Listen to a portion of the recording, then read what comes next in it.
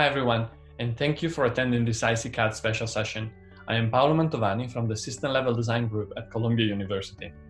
Have you ever said to yourself something like, I have this new algorithm that would make a great accelerator, or maybe the specialized processor is blazing fast for computer vision and I wish I could test it on a real system? Or something like, my deep learning model should be turned into hardware and then integrated into a chip for self-driving cars. Well, if you have, ESP, our open source platform for agile design, integration and prototyping of heterogeneous SoCs can help you.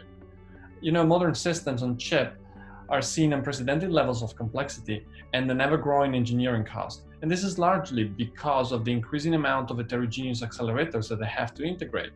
With ESP, we offer a set of design flows at different levels of abstraction that facilitate the design of your customized IP block and automate their integration into a system on chip, generating both the hardware interfaces and the software stack to program your devices.